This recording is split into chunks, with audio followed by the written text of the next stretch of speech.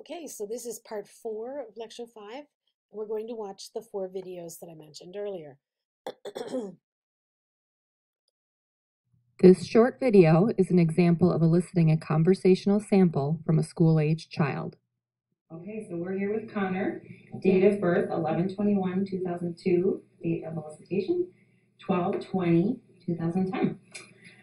All right, well, I was wondering if you could tell me a little bit about holidays. Christmas is coming up. What do you think you might do for Christmas?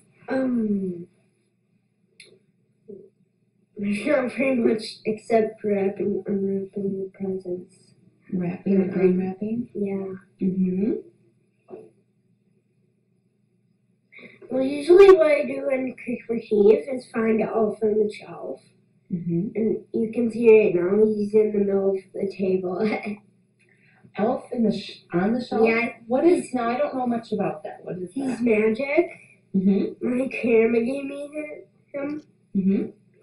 He's not like the appearance thing where they hide it like every night. Mm-hmm. They say it's proof in the form that's magic. Mm-hmm. So the first person who found it gave it to Santa and made it. What do you want for Christmas? All kinds of stuff. All kinds of stuff.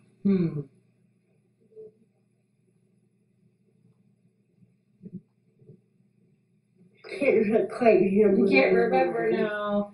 What I wanted to like this radio watch, like the ones that have the walkie-talkies on them, and you have another one, and then you can talk to each other.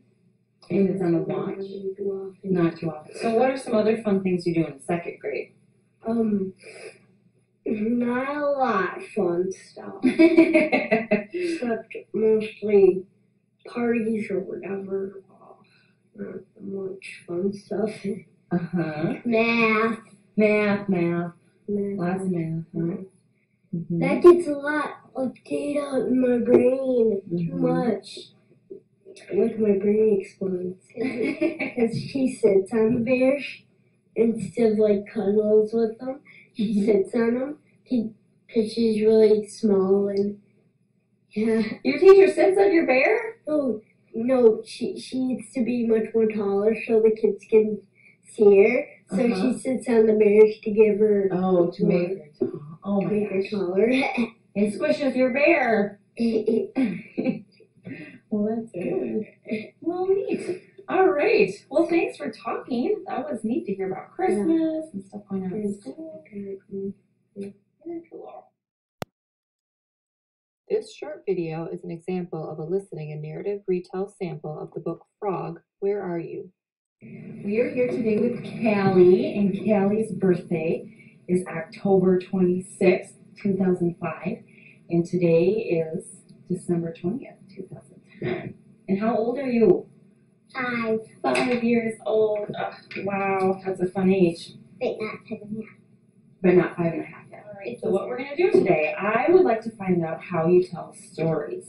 First, I'm going to tell you a story while we follow along in this book.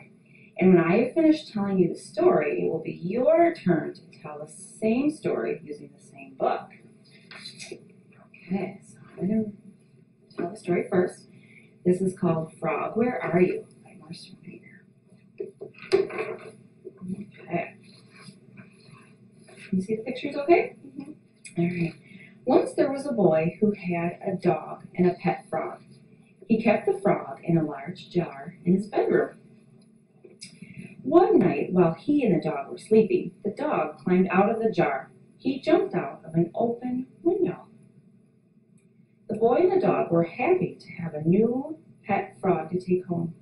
As they walked away, the boy waved and said goodbye to his old frog and his family. The end. Okay. A long story. It's kind of a long story, isn't it? Yeah. Now, I would like you to tell a story using your own words. Do the best that you can. And now you use the pictures. Tell me the story. Once upon a time, there was a boy that had a frog. While they were sleeping, the frog got over the jar. The boy jumped out the window to see if he was okay. The dog was okay, but the jar broke. Nice work. The boy called out for the frog, so did the dog. The dog left at a bit, while the boy called into the hole. The boy looked in the hole and peered into it.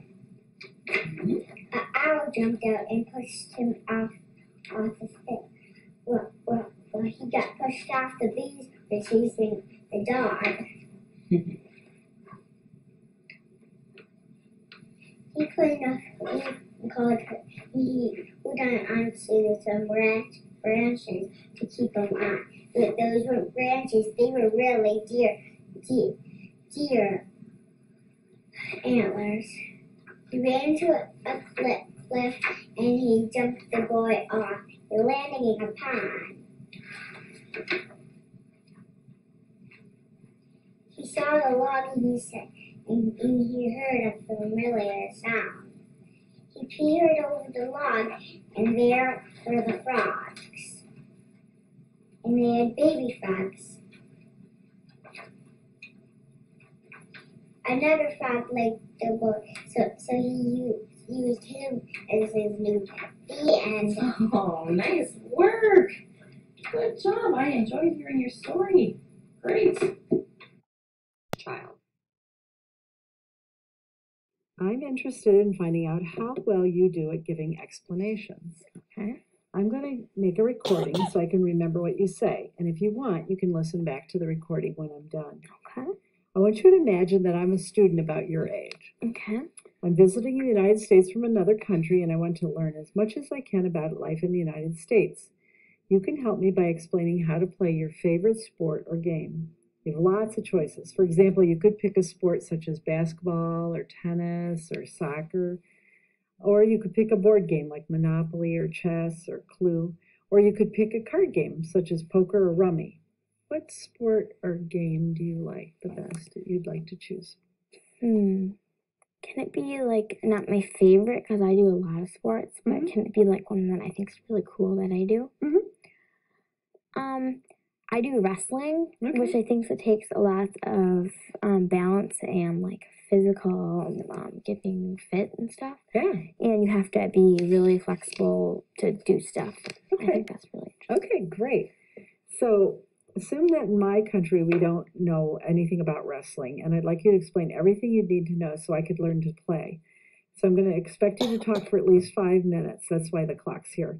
And to help you organize your thought, here's a list of topics. And I'd like you to talk about those. Great. Please take the next few minutes to plan your explanation by taking notes in the blank spaces.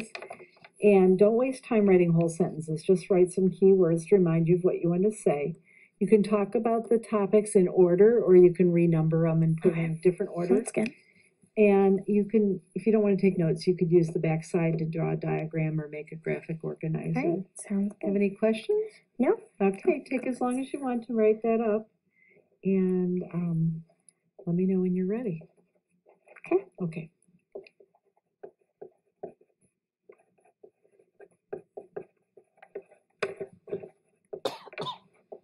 Okay. I think I'm ready. You ready? Yeah. Okay. I'm going to just set this for 5 minutes so you get an idea of, you know, how long you need to talk. All right. And you can, I'm ready to turn on the recorder. You're going to be doing all the talking. I'm just going to listen to what you have to say. Okay. Take as much time as you need to make a complete explanation. Remember, try and make it for as much time as you can. All right? Sounds good. Are you ready? I'm ready. I'm really interested to hear what you have to say about wrestling. No one's ever done wrestling before. All right, then I got this. Okay. So, pretty much what wrestling is it's like two people on a mat with there's one big circle where you have your hands on their elbow, on their stomach, and you have one knee up and one knee down. Okay. And then he'll say wrestle, and then the object of the game. But you didn't get it for 3 seconds, so they count how many ever seconds you got as points. And then, so then there's lots of people who keep score. So there's normally like 2 people keeping score, and 1 referee. And they have timers there, and they time, and they have the scoreboard in there, which means that you let the other person pick. Oh, Because you don't know. So that's what I have. great job. Wow. I really understand that. That was very This short video demonstrates how to elicit samples following the SALT protocol for persuasion language sampling. Hi, How are you? just great. Awesome. So today I want to find out how well you can persuade. That's when you talk people into changing their mind and get them to do something you want. I'm going to make a recording. If you want, you can listen to it when we're finished. So I'd like you to pick a rule or situation you'd like to see changed in your school, your job, or your community. So imagine that I'm a person who has the power to make the change that you want to see happen. And here are a few examples. So pretend I'm the principal of your school and you want to persuade me to provide money for a special event. Or pretend I'm your boss and you want to persuade me to change your hours or your work schedule. Or pretend I'm a government official and you want me to change the age young people can buy alcohol or drive a car. So you're going to need to talk for a few minutes and be sure you pick a topic that you care about. And here is a list that you can use to pick from, or you can choose one of your own. So you can read that over and decide if anything sparks you.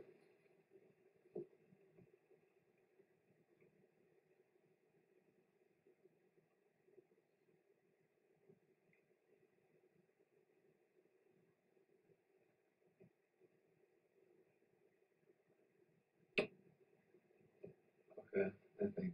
Hang on. You picked a topic? Mm-hmm. Okay, Jack, who will you be trying to persuade? My boss. Your boss. Okay. So I'd like you to talk to me as though I'm your boss and tell me everything you can to persuade me. To do your best job, you'll need to organize your thoughts. And this is a list of points that I'd like you to talk about. Take the next few minutes to plan by taking notes in the blank spaces. And you don't have to write full sentences, just jot down key words to remind you of what you want to say. You have any questions? Mm-hmm. Okay.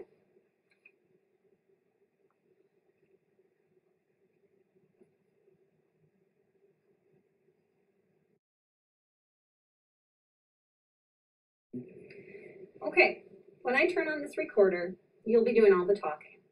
I'm going to listen to what you have to say. Take as much time as you need to tell me everything you can think of. And it's okay to look at your planning sheet and remind yourself of what you want to say. Also, you can feel free to add to what you've written, and I will expect you to talk for several minutes, as long as you can. Is there anything that you have any questions about? Mm-hmm. Okay. All right. Okay, hi boss. I just wanted to come to talk to you to discuss the hours that I've been working. I noticed you've scheduled me a lot during the week, especially right after my hockey practices. All I'm looking for is just less hours during the week and more on the weekends because, as I said, the hours would really be nice for me with my school and my sports.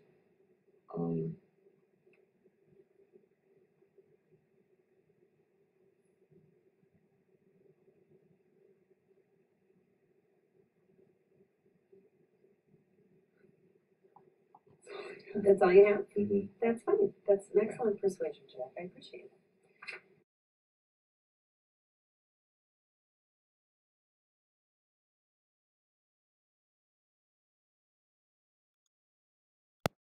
Hi. Okay. So you've watched the 4 videos.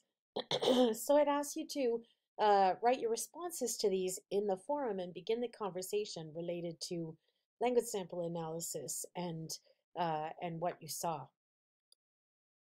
I want to just highlight a case study. This is Henry, 9 years old, with ADHD, a nonverbal IQ score above average, and a good assessment battery was used, including test of pragmatic language 2, and that resulted in a standard score of 100.